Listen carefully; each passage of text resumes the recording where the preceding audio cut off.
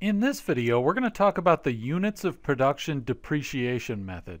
So the units of production method is very different from the methods we've talked about before. So we've been talking about straight line, which is the easiest method. Then we had double declining balance, which is more of an accelerated depreciation method, getting more of the depreciation occurring in the early years of the asset's use.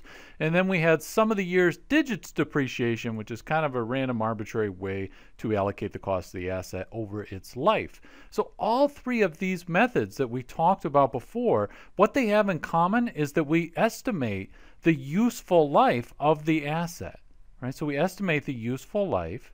And so, for example, if we're using straight line and we say that it's going to be a 5-year useful life for the asset, what we're essentially doing is each year we're recording some depreciation, whether the asset is used a lot, a little, or not at all, right? So each year we're taking 20% of the asset's value and we're recording it as depreciation. And by asset value, I'm talking about the book value and not the fair market value, but we've talked about that before.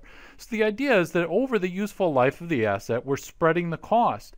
But the units of production method is different. And it's different because we don't care about the estimated useful life of the asset at all. What we instead care about is depreciating the asset as it's used to produce units, right? So for example, let's say that we are doing something where we found a sunken ship. Let's say we found a sunken ship that it's in the ocean, it's the bottom of the ocean, it's got 10,000 tons of silver, right? Somehow we've identified this sunken ship and we say, hey, let's get a crane and we will haul up all of that silver, we'll haul it to the surface, and then we'll turn around and sell it. So we're able to buy a crane, we buy a crane for $500,000. And so now that we have this money, or now that we have this crane, which has a residual value of $100,000, which basically means when we're done with this crane, we think that we could sell it to somebody else for $100,000, or maybe it has scrap value or something like that, right? So the residual value is $100,000, and the crane cost us $500,000. So the difference between these two is $400,000, and that's the amount that we're going to have to depreciate over time. And so what we need to do with the units of production method is we need to come up with a depreciation rate.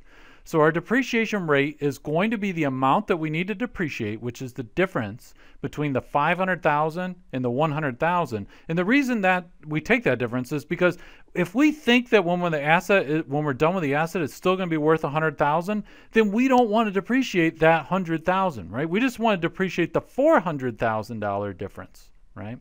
Okay, so that is going to be our numerator. When we calculate the depreciation rate, we're going to have the $500,000 that was the cost of the asset, and then the $100,000 we're going to subtract of the residual value.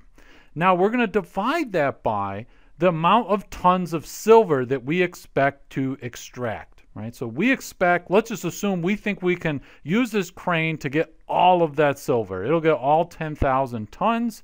So then we're going to divide this 500,000 minus 100,000, which is 400,000. We're going to divide that by 10,000 tons, which is the amount of units that we're going to produce, if you want to think about it that way. Okay, so 400,000 divided by 10,000 is 40. So $40 a ton is our depreciation rate. Now that we know the depreciation rate, as we haul tons of silver to the surface, right, as we pull it up from the bottom of the ocean and we get that silver, as we're recovering silver, we can depreciate the asset. So if hypothetically in the first year, if we didn't recover any silver at all, then we wouldn't have any depreciation expense, because it's as we produce units, right? So it's not just as time passes. But let's pretend that we did recover some units in year one. So let's pretend that we recover 1,500 tons of silver in the very first year. So now we're trying to figure out, well, how much depreciation do we take? Well, what we're going to do, similar to other methods, we're going to debit depreciation expense and then we're going to credit accumulated depreciation. But to get the amounts, we're going to take that 1,500, this is the amount of units produced. If you want to think about it that way, this is the units produced. This is the amount of silver that we've recovered, right? So we've recovered 1,500 tons. And now we calculate our depreciation rate before was $40 a ton. So we just take that $40 and we multiply it by the amount of units that we produce, and that gives us $60,000. So we're going to debit depreciation expense for $60,000, credit accumulated depreciation for $60,000. Now, now that's our income statement effect, right? So we'd have depreciation expense would be on our income statement and so forth. Now, if we want to look and say, well, what's the balance sheet effect of this? We'd see that on our balance sheet, at the end of that first year, at the end of year one, if we were to look at the balance sheet, we'd see crane for $500,000, which was the purchase cost, right? That was the purchase price of the crane, minus or less accumulated depreciation related to the crane, which is $60,000, which we just calculated up here, okay? And then we would have the net value, or the net book value of the crane would be $440,000.